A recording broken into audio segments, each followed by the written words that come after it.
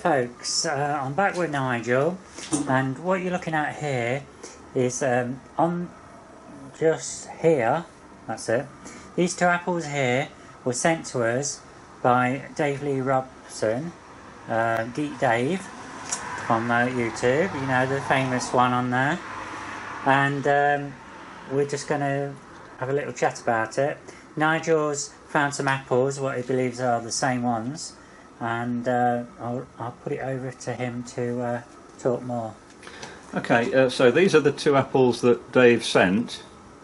Like many apples from fairly old apple trees that haven't been looked after very well, the fruit are often distorted and not a very good shape, and it can be very difficult to identify apples that are from a tree like that. They tend to be too small, they tend to be not particularly ripe, too green that means, and they can have strange shapes.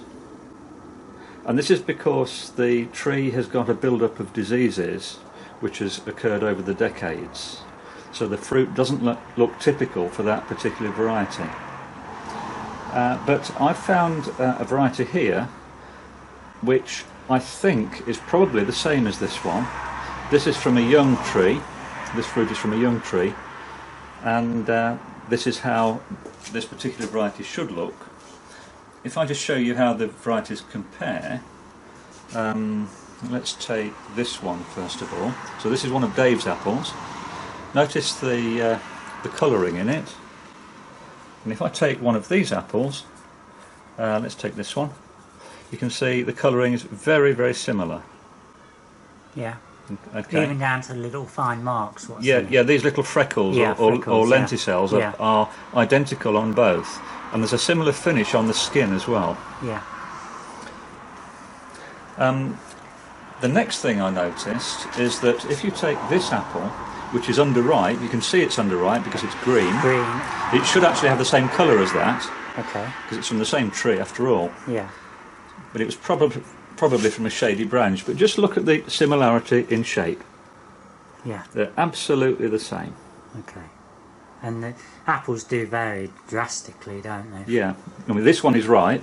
Yeah. This one is underripe. Yeah, I mean shape-wise. And oh yeah, they do. Yeah, yeah. The next thing I noticed was that one of my apples here has the same...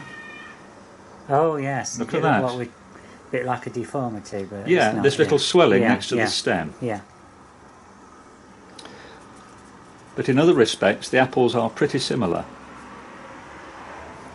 We did think about a taste test, but this isn't a reliable method for this particular variety. Now, I reckon this is Claygate Pearmain. Okay, Claygate Pearmain. Okay.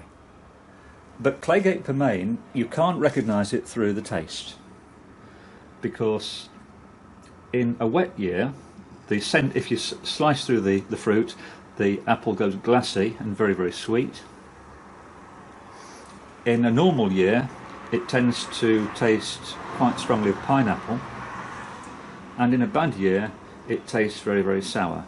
So the taste is so variable, it's not really going to be a valid comparison. We have apples here from a good tree, a young tree, newly grafted, that are ripe, and we've got apples here where we're not quite sure if they're ripe and the tree has been neglected. Okay. So the taste probably won't correspond anyway.